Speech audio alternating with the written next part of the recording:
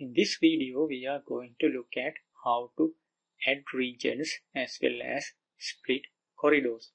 So usually if you are adding regions or splitting corridors, we need at least two assemblies. Currently only we have one assembly. I will create another assembly for this target. So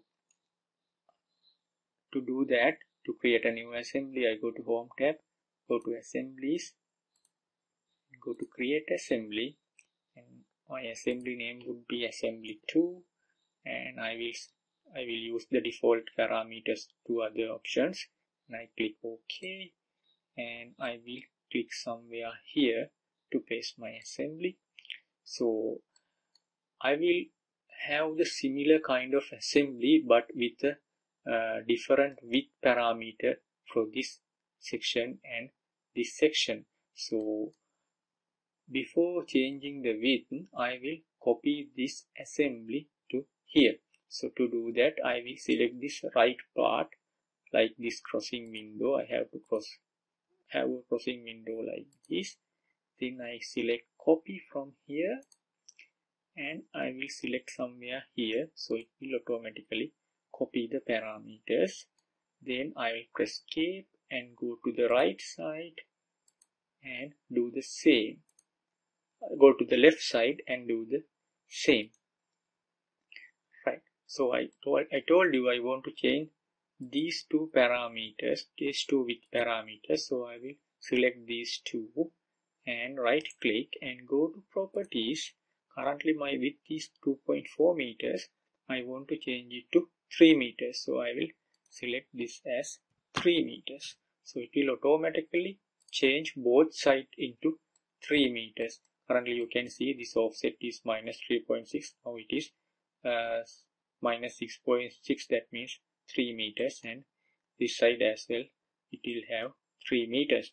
Now I am going to my corridor here. So first I will add a region from here, from this stop point to up to the end.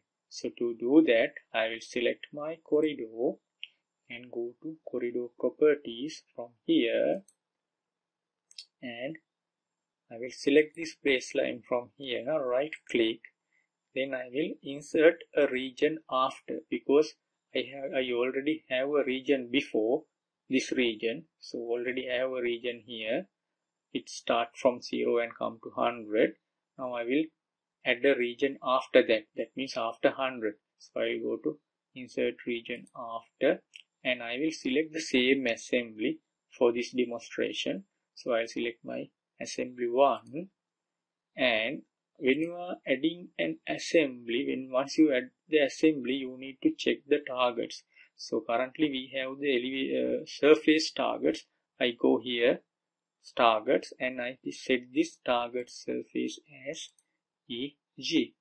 So this has set to EG. That is how it will catch the cut and fill situations. Then I click OK, and it will go from 100 to 1521.51. Then I click OK and I rebuild the corridor. You can see now my corridor is created from start to end. Now in my profile here, you can see this is my existing ground, this is my profile. So from somewhere here to somewhere here, we have a cut section in the profile. So we will add the assembly we created later with a 3 meter width shoulder to this area. So this area is from 880 to for here it is 1040. So I will change the assembly in this cut area from 808 to 1000 and 1040. I will do that by splitting the corridor. To split the corridor, I will select this corridor, go to corridor properties, and I will select this second region which is going from 100 up to the end. Right click and go to split region. Then you have to select the region. So you can manually select, or otherwise if you know the chain edges, you can type the chain edge. So I type 880 first station, and then second station 1040. I type it, and once I completed the regions, I will click OK again. So it will automatically select these regions, 880 to 1040 and other two regions. So this region I will change the assembly to assembly 2. Then after changing the assembly, I need to check whether my surface targets are okay.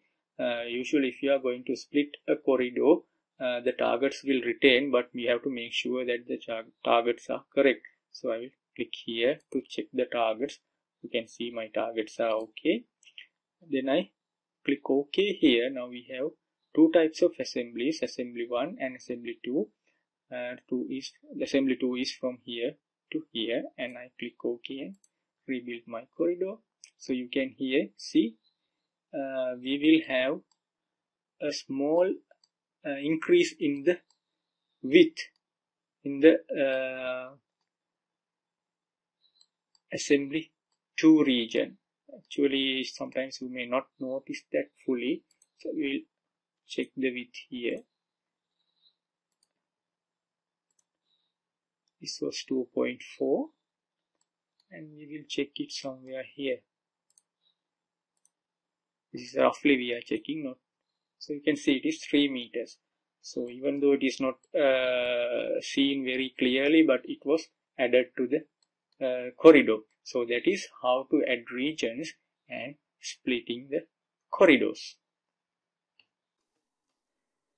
In this we are going to learn more Civil 3D work with Civil 3D corridor regions. So first I will select my corridor here. You can see I have, once I selected, you can see I have a small part of the corridor here, and we have a gap here, and we have some other regions in my corridor. So first I will show how to copy a region. That means I will copy this region into this region without creating a new region here. So to do that, I select my corridor. In the contextual ribbon tab in the modify region panel, I click this copy region option, and it is asking whether what region to copy. So I will select this region, and it will copy the details from that region. Then it is asking on the command line the stations where the other region to be inserted. So I will select this station and come up to this station and click here, and you can see it will automatically complete the corridor region with the same targets and details in this region. So I press escape now. So let us say I want to delete this region.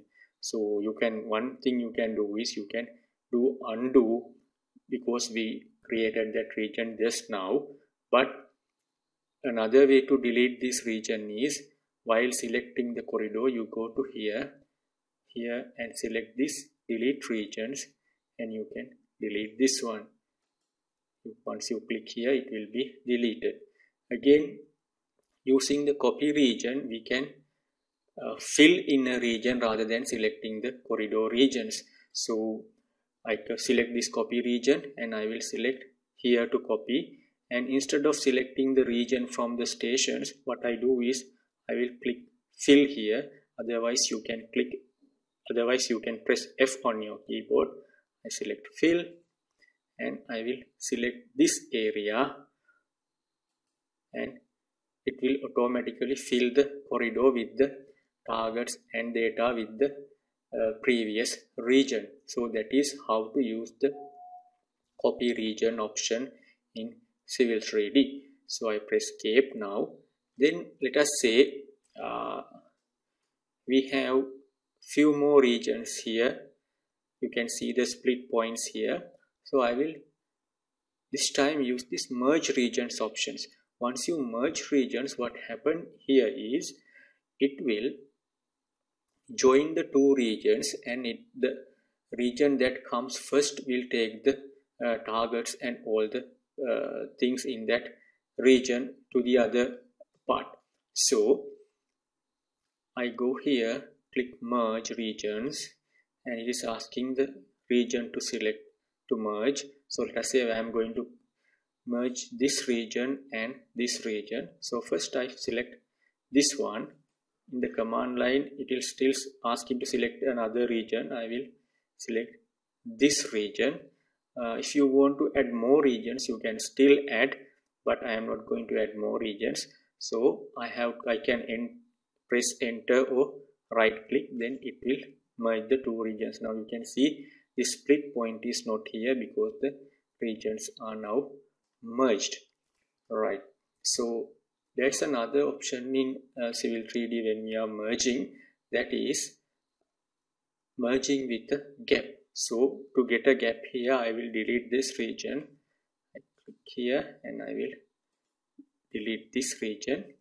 Now let us say I am selecting this region and going to merge this one. So I select this one and I click this region. Now here I don't have any region, but I have a region here. I will select this one.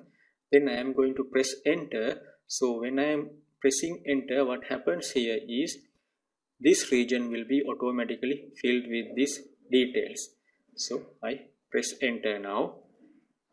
You can see now this region is filled and also it is merged into the other region. So that is how to use the merge option in Civil 3D corridors.